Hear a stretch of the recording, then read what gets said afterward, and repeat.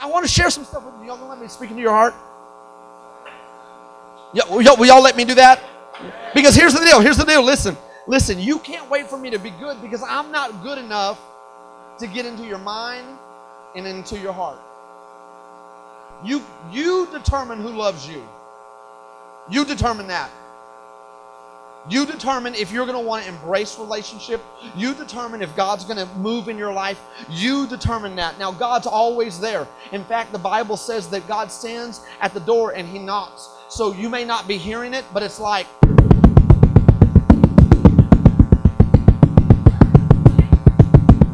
Probably not good for the speakers. But that's what's been happening. You may not have heard it, but I want you to know that right now, I'm trying to tune your ears into the fact that God is there going, hey! But ultimately, that'll be something that not I do, because I want God to and come in. I'm like, open door, the light is left on, La Quinta. You know what I'm saying? I'm like, come on in. You know what I'm saying? But you, that's on you. And so I'm going to pray, but ultimately, it's up to you. Now, as I pray, you have to determine, do you want to go somewhere in your faith? Do you want to go somewhere? Do you want to battle something? Do you want to change? Do you want to grow? Do you want to see God move and transform your life? Because if you don't, then this will be 30 minutes of boringness to you. And all I can tell you is like, sonnets open afterwards, will be awesome. But for everybody else, I believe that God can do something crazy awesome in your life. Because I've seen it time and time again. Does that make sense? And God is no respecter of person. He's going to show up and do something radical in your life tonight if you're ready. Let's pray. Dear me, Father, Lord, right now we come before you. We just ask for the anointing to move in this place. God, you say things in people's mind, in their ears, in their heart that I can't say. Orchestrate a sentence that would change their life. Orchestrate a moment that they would go back to now for the rest of their life. That would be the catalyst to who they marry, what they do, how they perform life, what decisions they make. Father, I pray right now that you would direct someone by the Holy Spirit and it would totally change their life. We did not come to be entertained. We came to move. We came to honor you. We came to serve you. Come on, saints. God, we came to move in this place. We came to go somewhere. We came not to be average, but to influence our schools, our cities, our church. Father, we pray that the voice of the fool would not be louder than the voice of the saint. In Jesus' name, amen. 1 Samuel 17. I'm going to talk to you about a story that is like epic upon, just you've heard about it. You have been involved in this story. If you were in church at any time, you in kids' church, you have heard about David and Goliath. You've heard about this.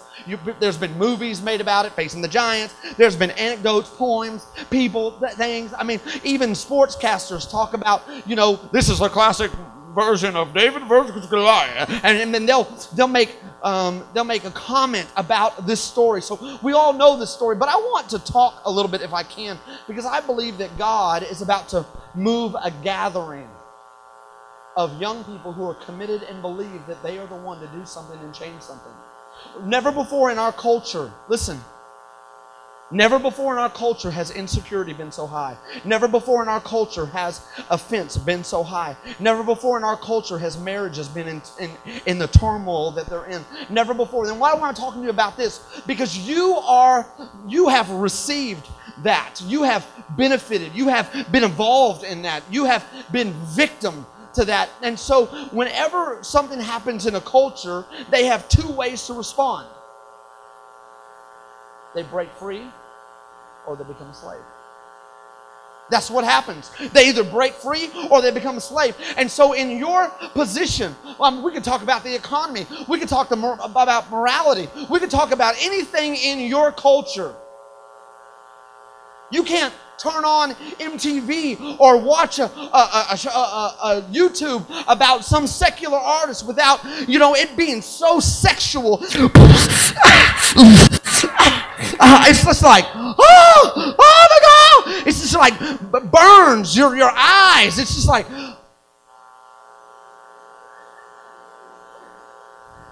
it's like everything is sexual. It's crazy. It's like, I'm talking about Mountain Dew. And you're like, it's crazy. This culture. And you know what? This ain't weird, because back in Rome, they did the same. People were having orgies like out in public. It was crazy. People were walking by and they would have sex in public. And we're going there. And nobody yell. I'm serious. And so what I'm telling you is, man, what happens is it's like the frog in the water that gets turned up and it gets hot, hot, hot, and after a while the frog gets used to it. What I'm telling you is you have been born into compromise, and you don't even see what this culture is like. And what I want to do is, right now I want to pull back your eyes, and I want you to see, man, we need some people to change some stuff. We need some people to change it, and not to just be, stop, that's wrong, you're going to hell. You know what I'm saying? I'm not talking about that. I'm talking about revival. I'm talking about someone who doesn't get mad at the homosexual, but someone who says, I love you so much, I want to free you from sin. Does that make sense? And the church has missed it because we would rather pick up a picket sign and go, heck no, you're going to hell. Heck no, you're going to hell. Burn, burn, burn. And so now everybody's a sinner and everybody's going to hell. And even though that is true, the message of the gospel is not condemnation. It's liberation. The message of the gospel is not, you dirty little girl. I mean, did Jesus not have an opportunity to do that when the girl who was caught with the other dude and all the religious people were there and they were like, this girl's caught in the very act, caught up in that. Don't make me do a word picture. Caught in the act.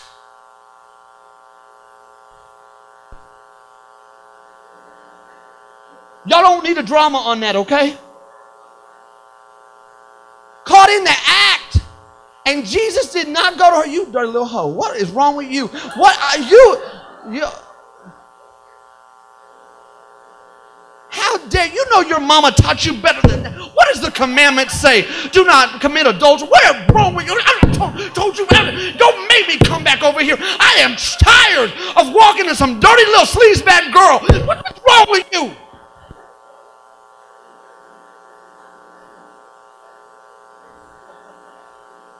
Does this make sense? But that's how we feel in this culture.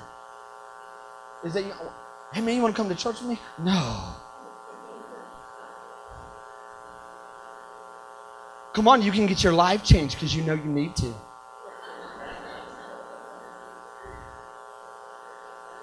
You know, it's like, where we got to have people who are the one. We got to have people that will stand up. We got to have the people that are not going to respond religiously, but will respond out of love and say, you know what? Hey! I know what everybody religiously says, but what I'm telling you is, hey, don't throw a rock at this girl. Because God loves her. And here's what I'm telling you. Don't sin. I'm not giving you a free ride to sin. I'm not saying that. But what I'm saying is God will always provide love before judgment. Love before judgment. That's why you haven't been judged right now. He's loving you. There will be a time, make no mistake, you will sit before the white throne and everybody will be there and you will be judged. Everything that you said, everything that you did, every thought you had, everything will play before you. And you'll sit there going, dang. You will be judged. But God is love before judgment. Love. Here's what I want to talk to you a little bit about what our response in the Christian culture, what our response in the church, what believers should be doing today, tomorrow. Because the fact of the matter is, there's a lot of giants out there. There's the giants of tolerance, and you can't say that, and you can't do that, and you can't think that way. Or, you know what? You're not tolerant enough. And we have a giant of tolerance. We have a giant that wants to make sin acceptable. And so where do you balance?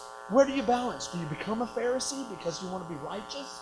Or do you just, you know what, it doesn't matter. It doesn't matter what you do. As long as you say, Jesus, I love you, and it doesn't matter what you do. And so I don't know about you, but I've been thinking about these things. I've been thinking about, because where is right? Where is right? Don't y'all want... Okay, never mind. Here, I want to talk to you about this story where David has come up and he's on an errand with his father. And Goliath has been for 40 days taunting the armies of God, the army of God. Coming up, basically just punking them. Hey! And here's the funny part about this story. I'm going to give you a little background before we read it. But here is the gist. There is this valley, right? And the Philistines are on this side, and the Israelites are on this side, and they're about to get it on. It's like an epic 300 battle, crazy, nasty. It's about to be on, okay? And they're getting ready to bum rush each other, because only a few years later, Israel had whooped the Philistines. Beat them like redhead circus monkeys. I'm just talking about it. It was just terrible. It was terrible. Beat them. Now, here's the thing. They're both ready, and they're both ready to engage. And here comes the giant. Listen to this. Before they're about to blow, the trumpet's about to blow, everybody's got their swords up. Ah! You know, I mean, it's crazy. Epic. And this dude who is 9 foot, 9 inches, comes over the man. And he goes, hey! And just as Israel's getting ready to, oh my God, you see, oh my God, what is that? Oh, he's blocking the sun. Is it a mountain or a man? Oh my, who birthed that?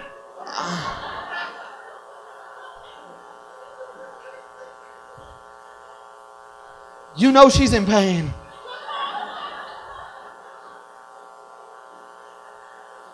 I'm just saying, some of you sitting over here, you know what I'm saying? Y'all were like, bam, and your mom was like, oh, you don't even know the labor. You don't even know. A giant?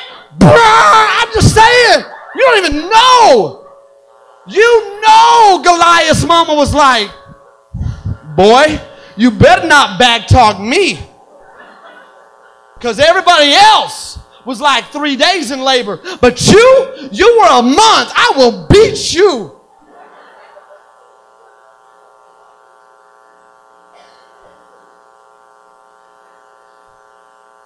This giant comes out, and instead of Israel bum rushing, listen, here's the thing, is that in life, and guys especially, you know who you can whoop and you know who you can't whoop. And you look all the time, and girls, you don't even understand this, but guys, we're always looking around, we're like, I can whoop you. I can whoop you. I can whoop you. Oh, no, how you doing? I was saving this for it's warm because I was thinking of you. How about that? Israel started listening, listen, not to the voice of God that said, go take this. But here's what they did. They reasoned. They reasoned. They reasoned. They let this giant flip the script on them. Instead of everybody being at war, here's what they said. Here's what he said. Hey, we don't need to fight today. Do you want to fight? Do you want to die? Do you want to die? Do you? I don't think you do. In fact, let's do this.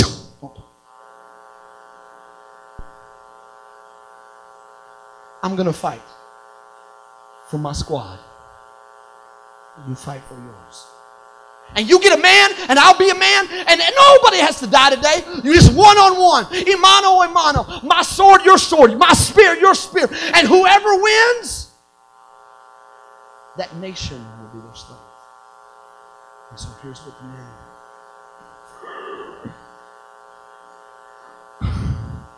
we don't have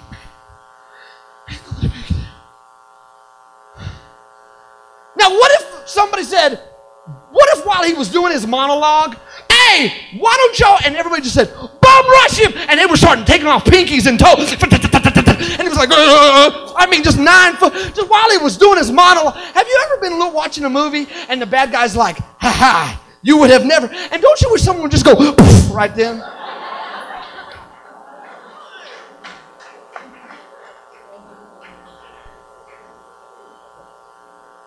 You know what I'm saying? Well, I don't want to hear you talking. But here's what happened. The army of God, listen to this.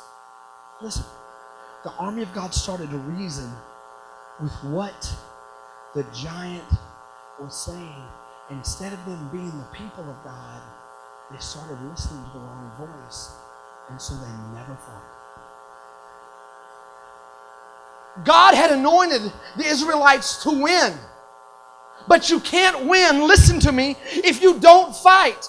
You can't win over insecurity. If you don't fight, you can't win over depression. You can't win over pornography. You can't win over unforgiveness. You can't win if you don't engage. And if the enemy is sending you what you're going to think about, then you're never going to engage. You're always going to listen. Are you hearing me? And so David walks up. Dude's not even enlisted. He's not even a warrior. And has one of the biggest G moments in the world. You know, guys, you dream of this. When you walk up and say the cool line and all the girls are like, oh, and you're like, yeah.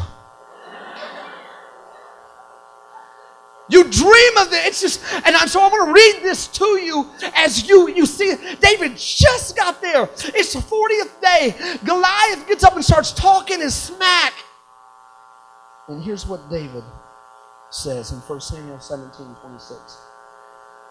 David asked the men standing near him, 26, what will be done for the man who kills this Philistine and removes this disgrace from Israel? Who is this uncircumcised Philistine that he should defy the armies of the living God? And it's almost as if like, hey guys, what's up? And I will bust you in your face. I ain't talking to me. What, man? You ain't that big? I'll come over there right now. You better look, I'm holding my cheese. I ain't playing.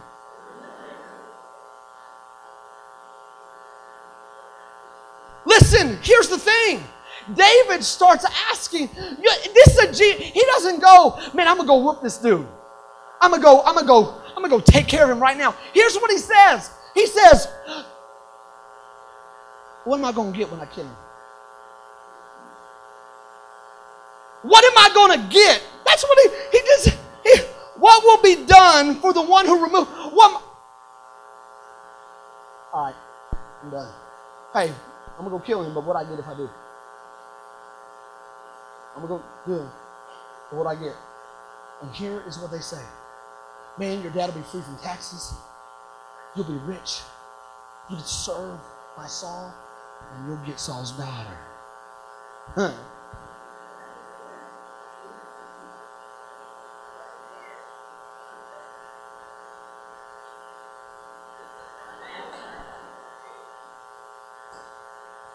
Tell her I'm coming. What kind of guy walks up and goes, hey, hold up, before I kill you. Hey, what am I going to get? That's like if you see a guy robbing a girl and the dude's got her. And before you jump in and help this girl, you're like, hey, you going to pay me?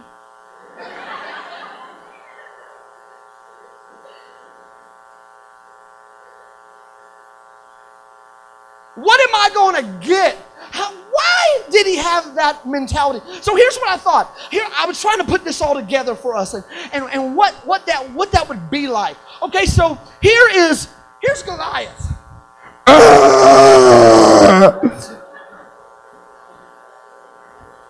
Smash! Goliath shows up.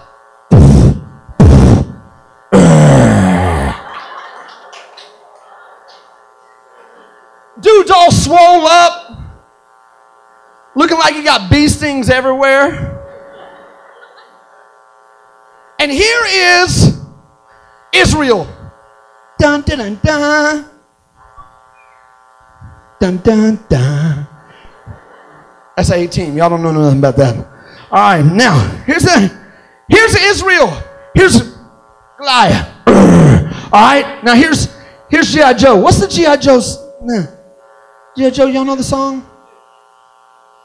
Okay, Duke. You want me to sing Duke? Yo, Joe, there you go. All right, so here you go. Hold Goliath. Just get over here. Just hold him. All right? And just give me a raw right there. Squeeze the legs. Okay, good. Now, here's Israel. And Israel's like, oh, man, I got to get this sword out. What's up? Oh. Israel. Yeah.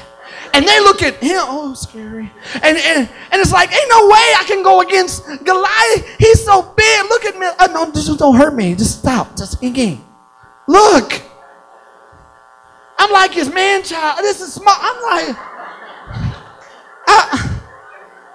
okay, so here's Israel. Could you hold Israel? All right, scoot back because they want to see. And here's David.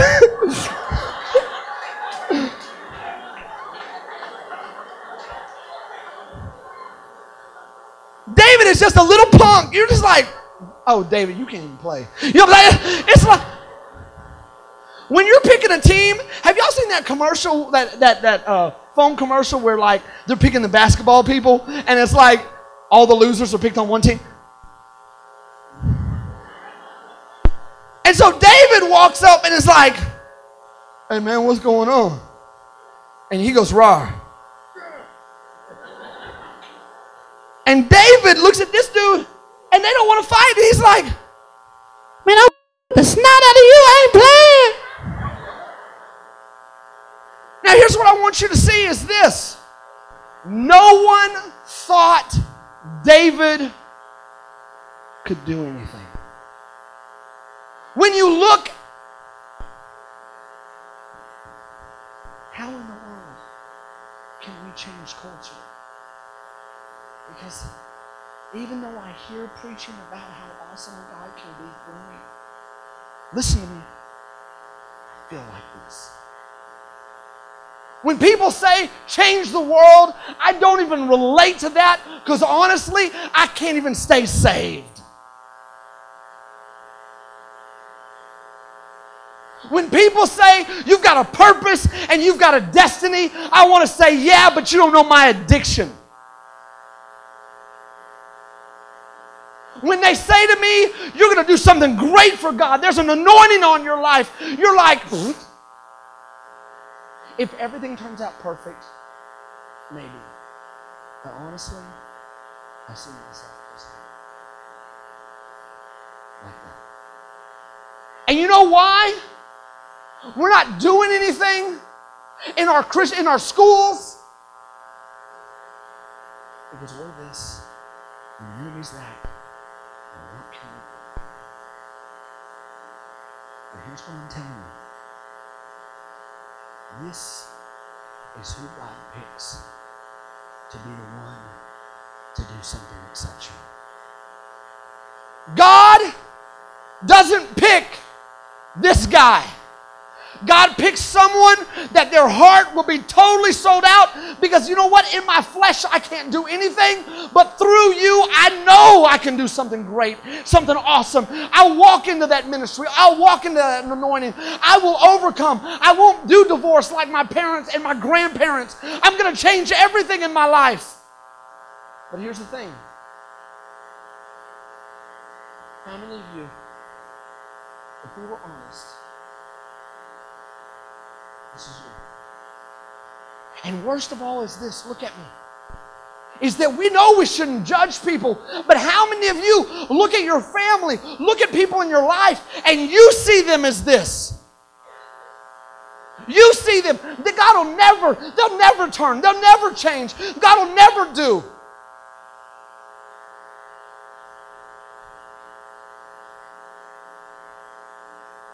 Listen to what I'm saying. Why was David the only one to run up to this giant? Y'all can see. and say, I'll fight when no other man would fight. Nobody else would fight. Nobody else would get into it. Nobody else would do it. Why was David the one? Why? I'm going to tell you why. Are y'all hearing me? You listening? You with me? David had a God moment that changed everything. David had a God moment. Listen to me. David had a God moment that changed everything. And David let God penetrate his life. And David knew he was different. Here's what happened. David, insignificant, little Lego man David. He was out with the sheep, taking care of the family business. And a prophet comes up to his house and he looks at Eliab and goes, surely, man, look at the, you're not even flexing, okay? Surely it's Eliab. Surely it's, and they went through each brother, but guess what? They weren't in there. And so the prophet Samuel said, Jesse, man, you got any more sons? This is awkward. God told me to come and anoint one of your sons. I've gone through all your sons. And Jesse says, man, I got one more, but who's this? I got one more, but you don't do anything great with somebody like this. The only thing you do with this is you give him a little responsibility. But someone like this, you don't. Here's what the prophet said. Go get him, and we won't sit down until he comes. And David walked in, and Samuel looked at him, and God said, anoint this one. You know why? Because I'm not anointing on his height. I'm not anointing on his ability. I'm not anointing on his talent. I am anointing, listen, because of his heart. His heart. God always cares about heart. And what I'm asking you is, where is your heart? What is your heart hard? Is it cold? Is it rebellious? Granted, you had some hard knocks. Maybe you don't know your dad, you don't have a relationship with your mom, your finances aren't where they need to be, maybe your older brother or older sister is always in the limelight, you're always in the shadow. I don't know what it is, but I get it. But God does not promote attendance. God promotes heart. And it just so happens that David had the heart to work. And so here's what happened. The oil of anointing from this prophet came on David. Whoosh. And David had a God encounter. And the Bible says, listen, that the Holy Spirit fell on David. Listen to this. And here's what happened. As David's talking smack around all the other warriors. Man, I'll go kill that dude. Eliab walks up and says, man, shut your mouth. Why are you always talking smack? You always think you can do something. And David's like, what did I do? Then David goes before the king. And King Saul says, man, you cannot go fight this Goliath. You're a youth, and he's been fighting since his youth. You can't go up against him. And here's what David says. King, my king, this dude ain't nobody different than what I've done back home. Because back home, let me tell you what happened. A lion came up on my dad's sheep, and it wanted to kill my flock. And I ran after it, and I killed it. I mean, can you just think about this for a second? What teenage guy, girls, do you know runs up on a lion?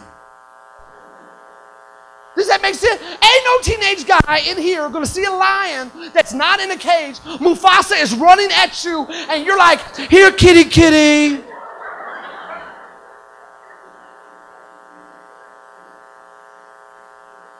Dude, if a lion runs after me, I'm going to tell you, and we're together. If a lion runs after us and we are running, I'm tripping you, saving me, asking forgiveness later. I will take communion. I will do it all. Forgiven. Then, and he says he killed it. I mean, killed a lion by yourself.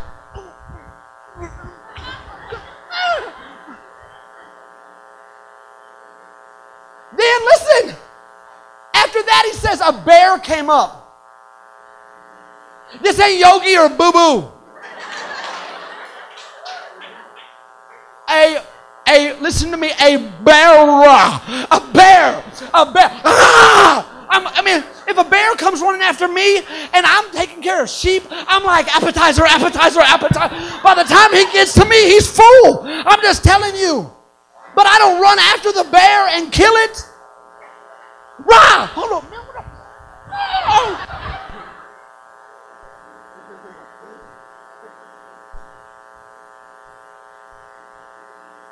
How did David do that? Why was David so different? Because here's the thing. Listen to me. David had a God moment. And he knew that God moment, listen, changed everything in his life.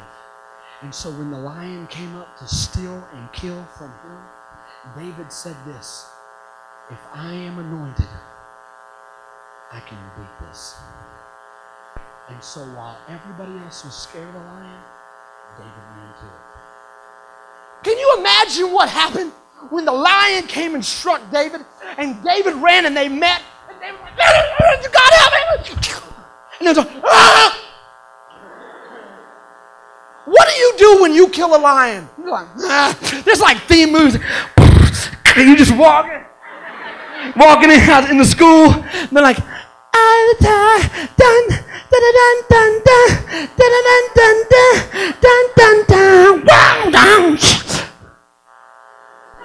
there is theme music playing in your head. You're like, I am bad. People are like, man, what'd you do this weekend? Oh, you know what? I took care of my dad's goats. You know what'd you do? I fed the camels. What'd you do? Killed a lion.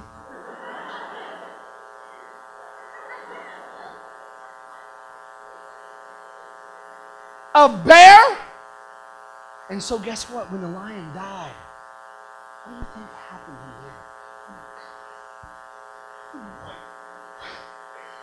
I'm a beast. I am just blown up. Bear. Rah! Oh, okay. And then he kills the bear. And what do you think happened? And so listen to me, listen.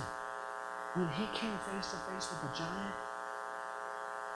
he already had victories that no other man did. And so he could say to the king, King, don't worry about the giant. On this wall, I got a lion. On this wall, I got a bear. And I've been waiting for that wall. See, on this wall, I got Mufasa, I got Yogi, and I'm going to get you. But listen with my hand. The thing is this. If you don't kill your lions, listen to me, and you don't kill your bears, you never get your Goliaths. And we are in a culture of Goliaths. And oh my gosh, the world, the culture that's so evil, it's demonic. The dark is getting darker. I don't even want to have kids in this world because they might experience.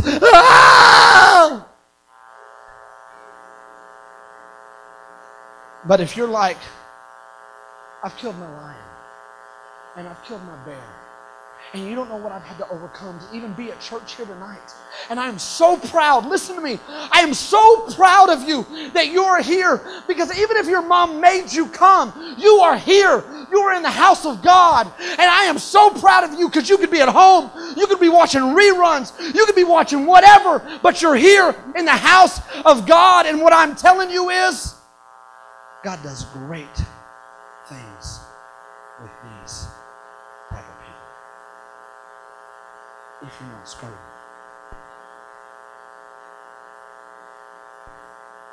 You scared? Giant comes. Someone at school. You're going to the little meeting at 7:30. See at the pole, whatever. And so to do see at the pole, you kind of Is anybody looking? Okay, just turn back. Okay, cool. Let's pray really quick, guys. Squeeze hand. Good. We're done. Donut. No. Woo!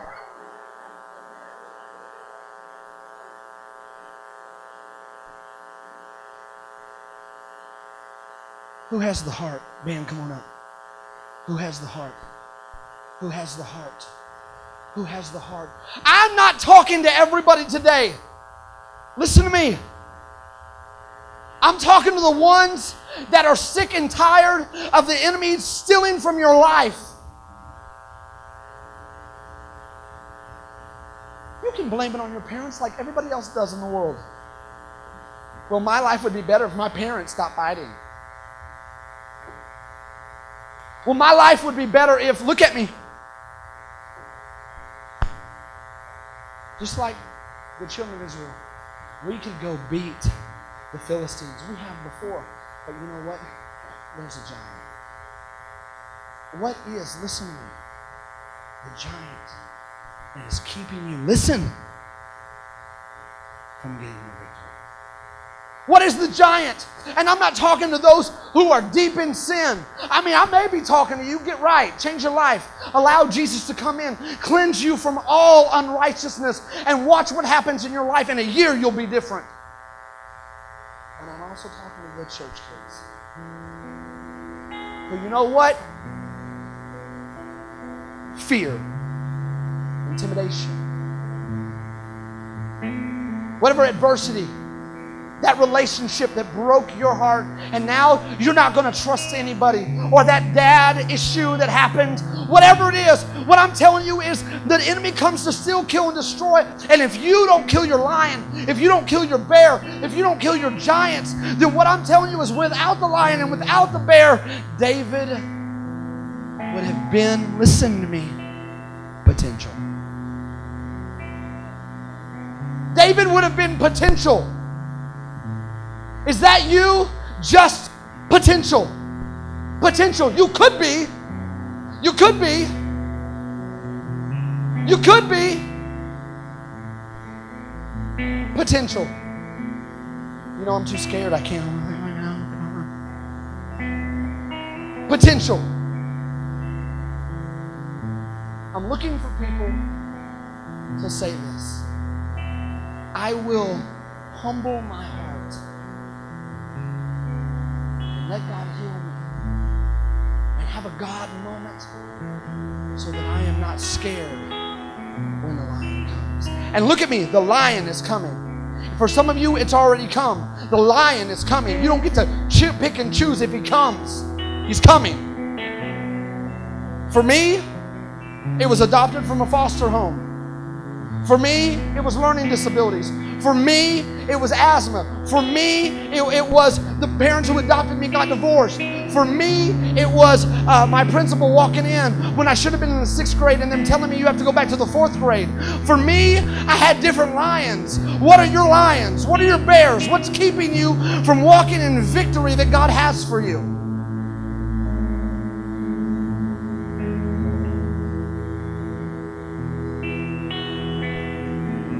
I don't know, maybe I'm not really talking to anybody. You guys don't have any problem with this. Or maybe you need to be set free so that you can do the things that God has called you to do. We are waiting on the one. And I believe it's you. I believe it's you. Well, Stephen, God will use someone else. Not in Esther's case. Mordecai told Esther, if you don't do this, if you don't go ahead and tell the king what's going on, you and all of these people will die. When the children of Israel wanted to take Canaan, some spies came back and said, Moses, we can't take the land. And for 40 years, no one moved, and everybody of that culture died because no one was brave enough to take a giant.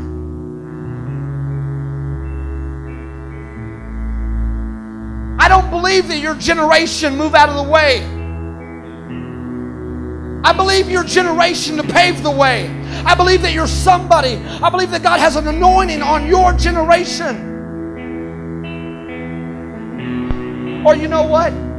Don't. Maybe it'll be your kids.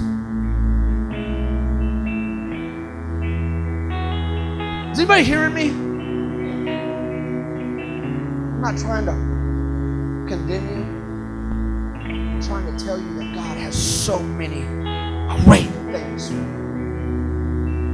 Come on, can we sing this? Y'all stand up, put that words up on there.